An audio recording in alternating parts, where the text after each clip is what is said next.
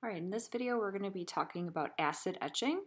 We're going to be using this piece of copper here in front of you as an example. We need some stamps or some Sharpies, so you can kind of decide what design you want on your etching, either with using the Stays On ink pad and pre-made stamps or designing your own artwork.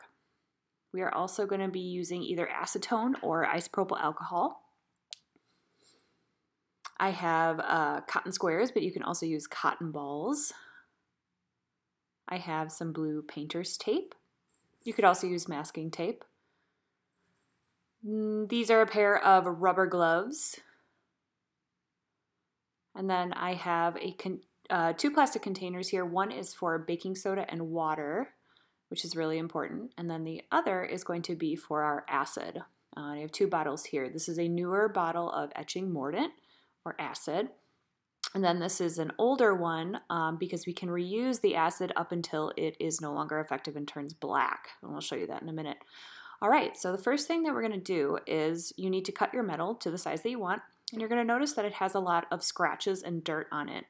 So we need to prep our metal and make sure that it is clean, and we need to tape off the side that we do not want our design on.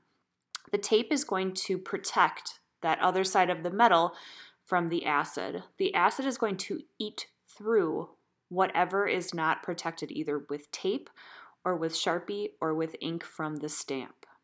So I'm taking a few pieces of tape and layering them, pressing them down on the back side of my metal.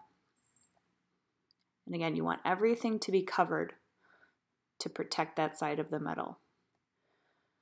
So I have some extra strips here. And I'm going to need to make sure that they're secure on all the edges, and then I'm going to cut off the rest of that tape because I don't want it and it's just going to get in my way. So a nice even cut on both ends, and you can discard the tape like so. All right, and then just one final check to make sure the tape is pretty secure and all the edges are set.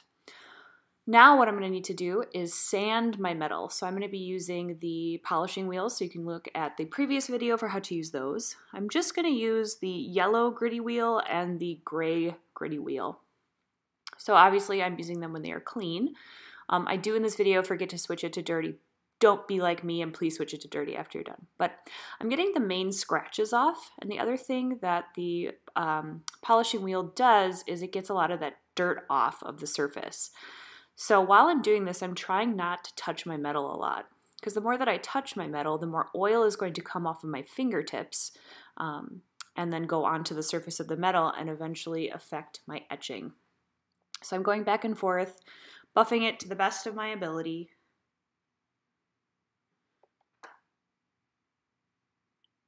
And trying to get all the imperfections out.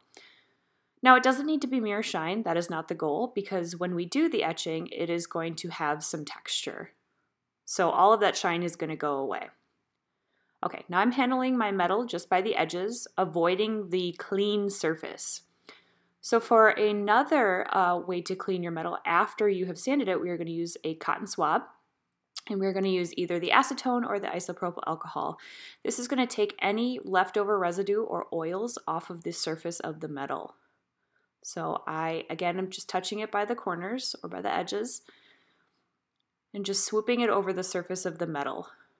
And it's going to air dry, but it's cleaning off all of that dirt. And you want to make sure that you don't leave any leftover cotton on it as well. So when you're wiping it, no dirt. And now I have to wait for it to dry. So time lapse. All right, it has dried. So here we are. I'm again holding it just by the edges. And now would be the time where you could design with Sharpie or you could use a stamp. So anything that you put on with Sharpie or the stamp ink is going to resist the metal. It is going to stay safe. When you use ink, you have to use the Stays On ink, otherwise any sort of other ink will not work. And permanent marker is the best for keeping intricate design. So you can kind of choose, or depending on the project that you're fulfilling, how you want to put your design on the metal. So I'm going to take this pre-made stamp and I want to use one leaf that I'm going to put in the center of metal. I take the stamp and I dip it into the ink pad and try to coat it evenly. Now I look towards the stamp to make sure that all the ink is on there, and you can either press it or rub it against the ink pad to spread out that ink. So you want to work quickly so it doesn't dry, but then I take my metal and I put it on the top and layer it very carefully and then press down evenly, giving it just enough pressure to disperse that ink. So in my first go, I'm satisfied with the results. It has all the lines that I want, all the detail, it's good. If I don't like it, I can always put isopropyl alcohol or acetone on it again and wipe off that ink and have a nice clean surface. So once you're satisfied with your result, you do need to clean off your stamping pad or your pattern. So you're going to take that leftover cotton ball, if you have it, add a little bit more of the isopropyl alcohol or acetone, and then just wipe it off for the next person. It does need to dry, and you can also wipe it off with soap and water, but the alcohol does a really great job of cleaning off that oily ink off the surface. So I clean that off. I'm going to let it dry. And now I have to wait for my stamp to dry, so I'm putting everything away like a good student that I am. Perfect. So as that is drying, I'm going to show you the two plastic containers and their purposes. The empty one is going to have the acid in it. So again, this is the newer acid in the white bottle, and then the brown bottle has some older acid. You could see either one is available for use. So acid is a corrosive, meaning that it will go through your skin, so you have to be wearing gloves. It won't act quickly, but it will irritate your skin, and it's not something you want to deal with without gloves. You also want to be wearing a mask and goggles. All right, we are going to submerge our metal, but we don't want it to touch the bottom of the dish. So what we have to do is we have to take a piece of tape and put it on the back and stretch it across the surface of our dish, just like that. So I measured it, just eyeballed it a little bit. And then I'm going to put the sticky side up, as you can see it's sticking to my fingers a little bit, and take my metal and put it right in the middle. So the nice part is I've already taped the back, so the tape should stick to the tape. It's a little bit more secure. I'm going to very carefully flip it and then rip some more tape to secure it even further, because it is possible for the tape to come apart while it is submerged in the acid, and it's hard to tell because the acid is so dark. So I'm giving yourself a little bit more security is essential. Okay, so my sticky side is against the table. See that? Sticky side should always be on the open face design. So I'm going to leave that to the side.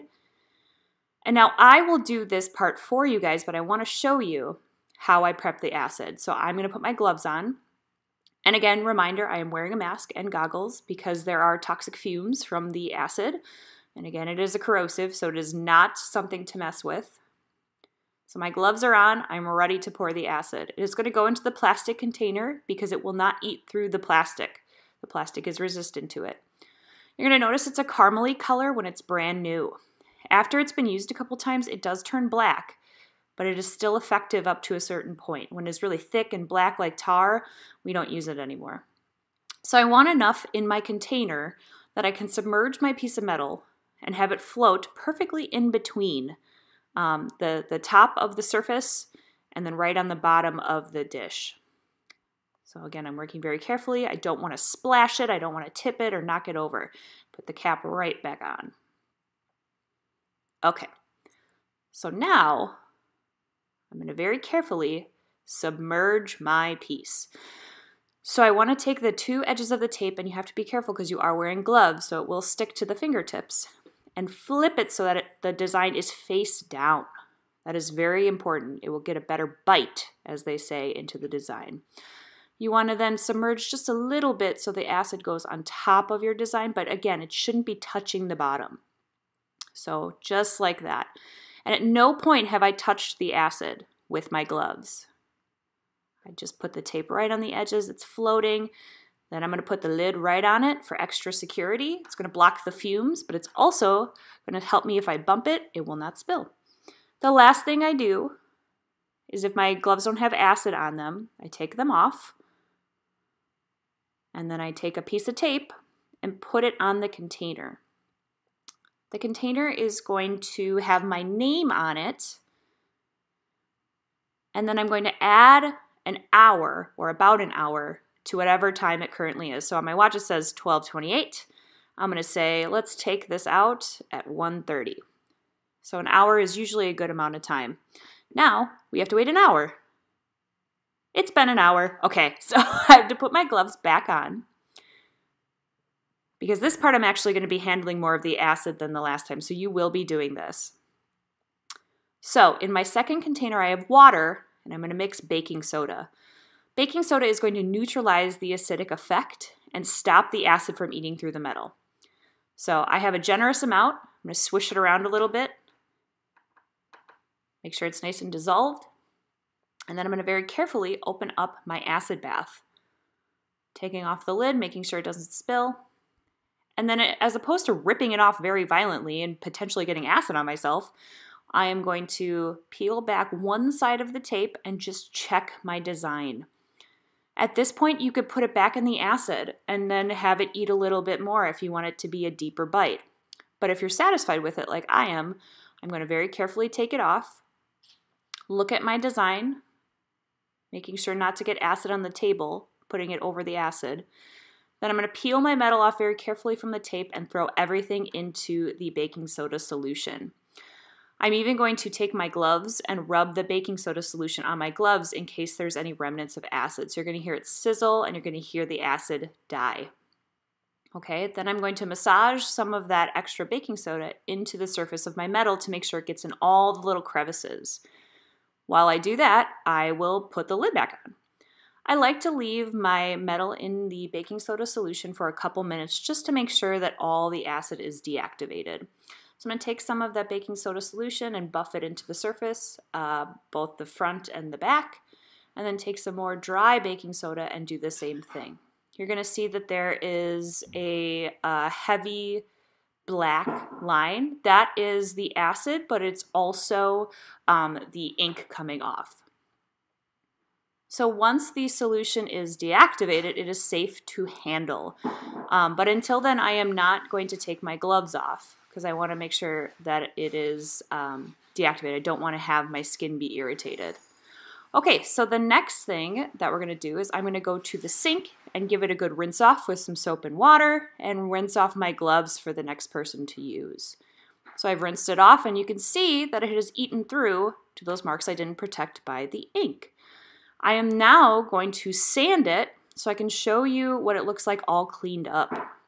At this point, you could sand it, you could polish it, you could cut it, you could do everything to your metal. You just need to know it's a little bit thinner than it used to be. But here's my final product.